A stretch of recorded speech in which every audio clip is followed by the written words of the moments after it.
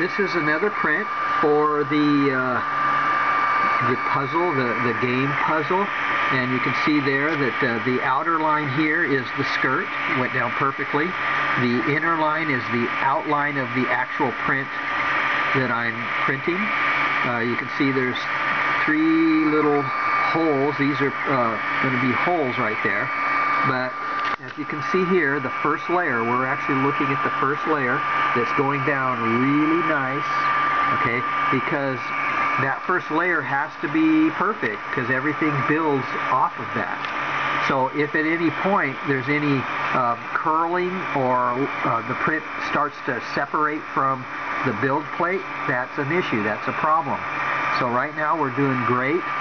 It's literally putting down the first layer as we speak, and it's smooth, and the whole idea is that it's troweling down, it's literally troweling down the PLA filament onto the surface here, and it's actually so well done, it's picking up the grain here in the tape. So you know that it's going well if it actually replicates or picks up the grain of the tape. And every print I've done, you know, many, you know, over 2,200 prints, that's what I'm looking for. I want that first layer to be troweled down so well that it actually picks up the grain of the tape, and then of course it builds off of that. Another great thing about this way of printing is that you can see here I don't need to heat the bed. I've never had the need. It's never been required to heat the bed, so that's the set point is 0. So that's room temperature. My nozzle's at 212. Okay. So the whole idea is to try to come up with a way that doesn't create problems. Okay. There's no issues to deal with. So without doing it in this fashion, you tend to have to heat the bed. Okay. And heating the bed causes issues. And it's not only heating the bed, but cooling the bed. So it's been said that if, say, for instance, if there's a power failure, then the power to the heated bed is off.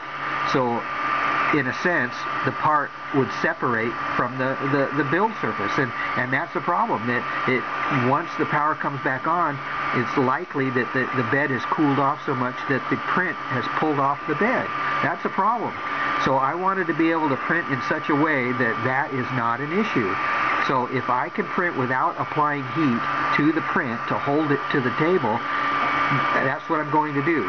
So this is literally a non-heated bed, and you don't have to worry about fingerprints or constant cleaning all the time, you know, because, oh geez, my print's separated from the bed, let me turn up the heat, let me clean the bed with rubbing alcohol. That's probably true. They probably have to do all of that. But I wanted to avoid it. I wanted to avoid going through all that. So I developed this way of printing. It works every time. I'm figuring that I might as well use what actually works. You see this little space right here? What's going to happen, that's the hole. That's where the center hole is. So it's going to come back and fill that in. And it's kind of interesting how printing works, that you figure, since while it's here, why doesn't it just finish? Well, it's going to go ahead and finish up the print in that direction and then come back and fill in the gaps right there. So there it is. This is the printer, as always, shown with the original plastic extruder, because it works. The body of the extruder was designed for this particular printer. It's an ENDER 3, and if that arm there, the lever, ever gives you problems, just replace the arm. Keep the body of the extruder.